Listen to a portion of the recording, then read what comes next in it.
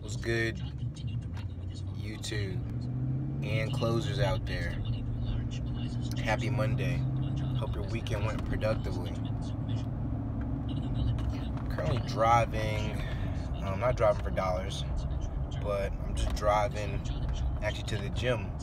And I thought it'd be a good time to make a video on something that a lot of people get totally messed up on, and that is social conditioning, and basically worried about what other people are doing or just making other people money. A lot of people listen to music when they're in a car or driving somewhere, and they don't realize that the time that they're using to get from point A to point B, or driving for dollars, or just being in the car in general, at the gym, just times where you're passing by time, or you're just waiting on something, they don't use those times productively. And you know what? All those times actually do add up. They add up to hours, days at the end of the year, and it's a lot of time that you could have been using to really further your education in entrepreneurship and wholesaling, just getting some general knowledge of things that you want to learn. You can learn things like that when you're passing time. Whenever I'm driving, I'm either listening to an audiobook, number one, to a podcast on real estate investing, wholesaling, or something I want to learn, or I'm using that time to turn off everything and just think.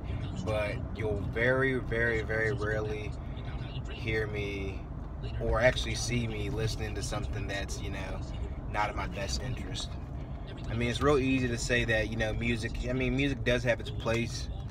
Maybe you need to get hyped for your last set on bench, like me, or you just want to get in the mood for something. I think music is a beautiful instrument to use yourself to get into a certain type of mood. But, passing time, listening to music, I mean, unless you're getting paid unless you're a musician, that shouldn't become a habit. There is balance to everything, but that time does at the end of the year add up. At the end of your life is going to add up, and you don't want any regrets in terms of not knowing something that could benefit you just because you didn't take the time to use your driving time or your past time to learn something. So yeah, real short video.